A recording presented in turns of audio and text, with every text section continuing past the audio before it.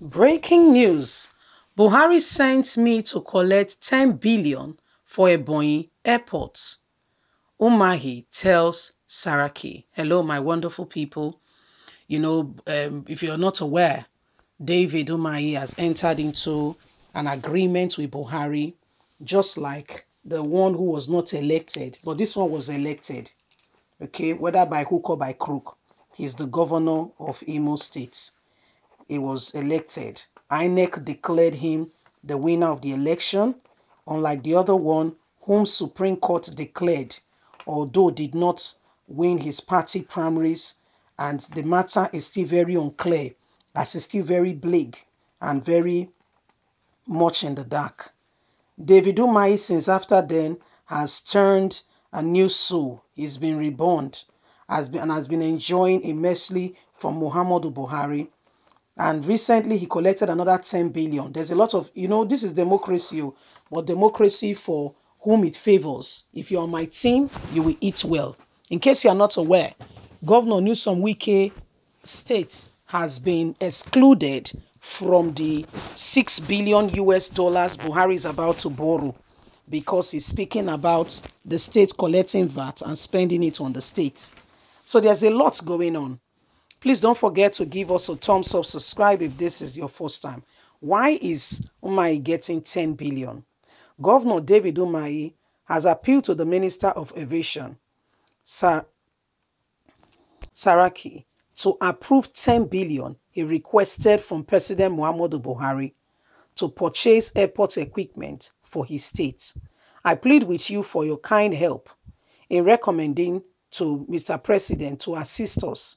When Mr. President referred our letter to you, Mr. Umahi said in a letter sent to Aviation Minister on 7th of September, David Umahi has sought financial assistance from President Muhammadu Buhari to complete the international airport in Onuse, Izi, South local government area of the state. In a letter, the governor explained that Ebonyi was building one of the largest airports in Nigeria, requesting funds to acquire equipment.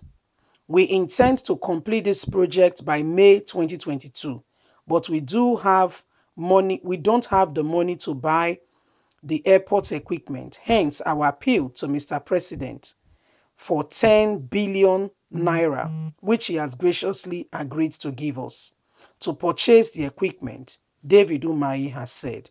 He also assured that the airport would be handed over to the federal government for supervision after completion, just as he appealed to Mr. Saki to consider the state request. This, your latest anticipated assistance, will help us complete the airport and will allow Mr. President and you do the commissioning of the project to the credit of Mr. President administration, David Umahi has added. The minister, however, did not respond to People Glizia request, seeking to know whether he found the governor's request tenable and will proceed with it. So these are things that are now happening in Nigeria. In case you are not aware, things has changed, drastically. If you are on Buhari's team, you will enjoy some benefits. If you are not on his team, you are on your own. Welcome to Nigeria, where equality, fairness, justice is out of the window. There's no such thing. It doesn't exist.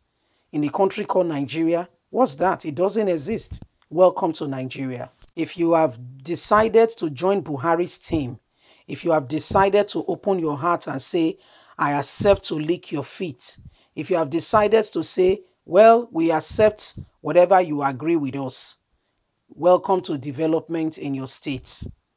But again, I don't know what the person of Hope agreed to. Maybe for his own personal, him becoming governor, because I see bloodshed everywhere all over his state. And yet, maybe that's the own agreement he made. David Umahi, since then, has told the southern governors that they must not collect VAT. In fact, they must share every resource equally. That's David Umahi, who has made a pact with Buhari. We've also seen them come against their own people. Imagine the East was hosting southern governors. None of the other four showed up. where they should be with their own brother. You see, that's why things are the way they are.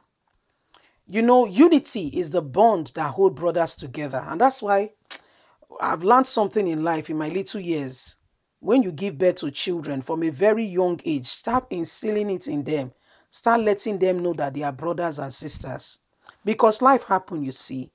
And the one where you think say I go be chairman, if you not be chairman, no, now the one where you least expect. But instill in them love for one another. Instill in them that they are brothers, that they are stronger together. And when they get married, if you have all boys, welcome. Let them know that, you know, women, and when families start increasing, that they are together. And whatever happen, family quarrel and settle. But the bottom line is that families stay together.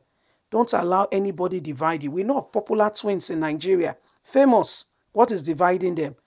We started with the women. And that's why mothers, you can't just take it for granted and just sit down and fold your arms and think that all is well. No, you must pray for your children so that they marry well. You will not marry a girl into the family that will destroy and doesn't want to see anybody. But you've forgotten that he came from a family. You've forgotten that he had a mother, he had a father, he had brothers, he had sisters. Am I saying they are easy? No. But what do? Manage people. Because the same way you are scattering somebody's own today, your own children, don't worry, it's not far. You think it's far. Remember when you were in secondary school? Today, now how old are you? You are 34, you are 37, you are 40. Remember when we were in secondary school? That's life. It happens quickly. Welcome to life. So the way you don't want to see your people today, that's the way your daughter-in-law will not want to see your children and their brothers and sisters. So what is good for the goose is good for the gangers. As you so wish that men will do to you, do so and even men more to them. Because you see the Southeast, they are not staying together as brothers. Everybody's doing his own thing. Everybody minding his own business. How can your brother be hosting the Southern governors and every one of you stayed back? It's a bad thing, no? Very bad. Maybe they've not had somebody to analyze it to them and let them know that they really failed. Maybe nobody has told them that they are a bunch of failure, disappointment. People of the Southeast really need an apology on a more serious note. Because your disposition, the way you went about things is very shameful. Your brothers had, you guys were the one hosting and none of you showed up. Disunity destroyed things faster than even a weapon. Leave us a comment. We'd love to hear from you. Please don't forget to like us, share, subscribe. God bless you. Bye for now.